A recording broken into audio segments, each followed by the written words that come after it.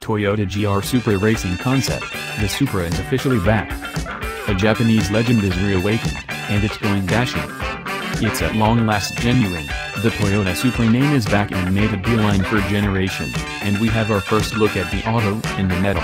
All things considered, a firm, possibly not the auto, which means the one you'll have the capacity to purchase at some point 1 year from now from somebody in creased khakis and a Toyota golf shirt, yet the dashing rendition that will be battled soon in, we expect, different worldwide GT arrangement.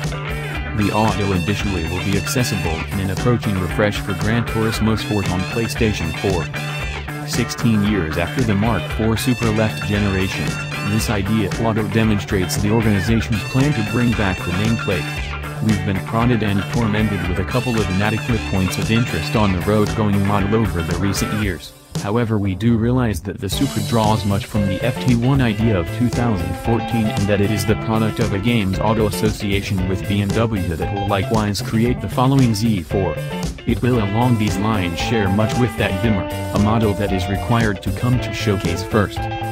Spilled specs demonstrate the BMW-created turbocharged 3.0-liter inline-6 motor is relied upon to make 335 strength and 332 pounds-to-foot of torque, which ought to give a lot of snort in the neatly bundled Supra. Tragically, a programmed transmission will deal with moving in the streetable Supra. A manual alternative will be accessible just in the BMW. Refresh, not so quick. We've discovered that a stick is as yet conceivable, alongside a mess more about the 5th Gen Supra. Read more here. As an extra kick in the shin, the Supra Race Auto highlights 3 pedals. The Race Auto affirms the fundamental styling and extents we found in spy photographs, and we're satisfied to see the unmistakable focal lump on the hood, a trademark of the Mark IV, show up here. To be sure, strip away the plunge planes, Play-Doh Fun Factory expelled raised diffuser, enormous flares, and right flyer raise wing, and you can see the Generation Auto covering up underneath. The ducktail trunk lid spoiler, front air admission setup, nursery, and bumper shapes all address the future Supra Street Auto. Among the racer's intriguing subtle elements is the single-focused pleat pipe found unmistakably in the back guard, which would be a cool, interesting touch in the event that it makes due to creation. The race number, 90, is a reference to the auto's interior A90 improvement code. Past Supras were the A40, A60, A70, and A80, and the auto is obviously pressed to the gills with carbon fiber, including the hood, splitter, diffuser, reflectops, side skirts, wing, and guards.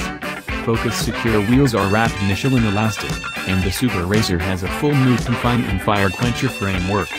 Inside, it's a commonly stripped-out rivalry machine, in spite of the fact that we do get a sea of the imaginable area for the road model's infotainment screen on the highest point of the dash.